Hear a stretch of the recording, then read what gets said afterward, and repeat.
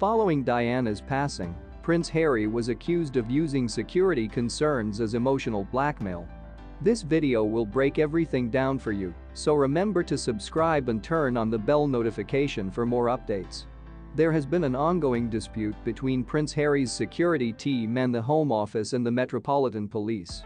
After he and his new wife, Meghan Markle, stepped down from their previous high-profile royal positions, they were no longer provided with police protection at taxpayer expense. After offering to cover the cost of Met services, the Duke of Sussex was turned down.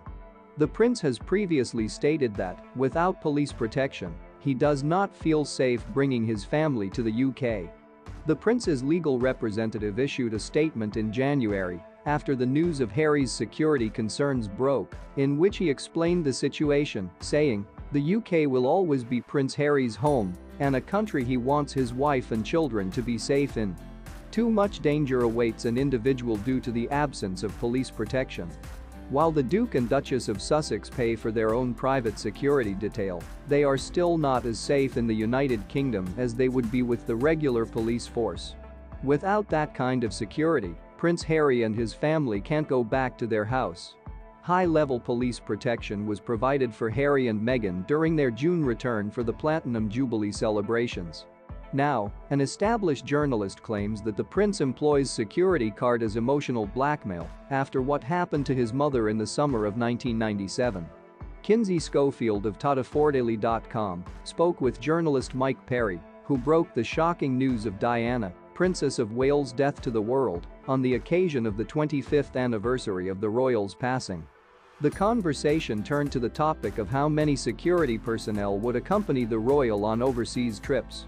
In spite of their rocky relationship over the past few years, the Duke and Duchess of Sussex, along with the rest of the royal family, have come together in their time of mourning for the Queen. Concerns have been raised about whether or not this will prevent a rapprochement between Harry, the Prince of Wales, and their father, King Charles III. The Duke attended the state funeral of their grandmother alongside his brother William, despite having stepped back from royal duties and not being allowed to wear uniform on Monday. To participate in the committal service and interment, which will place the Queen next to the brother's grandfather, the Duke of Edinburgh, Harry and Meghan traveled to Windsor with the rest of the royal family. This summer, the Queen had a very private meeting with Lilibet, her 11th great-grandchild, and Archie, whom she hadn't seen in 2 years, at Frogmore Cottage. According to the Mirror, Harry and Meghan were eager to take an official photograph of their daughter with her great-grandmother during this meeting. This was initially turned down because the Queen was said to have a bloodshot eye, but royal expert Camilla Tominey writes in The Telegraph that Harry was persistent in his pursuit of a photo.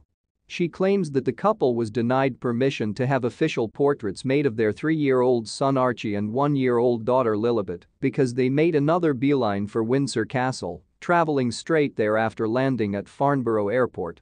By feigning a bloodshot eye, she deftly prevented the Sussexes from getting their hands on the photo op they had been hoping for. Witnesses say Harry was persistent in his request for an official photo of the two Lilibets together at some point in the future. Naturally, though, that outcome was impossible. 3 months later, she passed away. This serves as a teaser for Harry and Meghan's shocking announcement. The prince's comments about leaking and planting of stories within the family in the Netflix series have sparked heated debate around the world. What is your take on this topic? Please subscribe and leave a comment.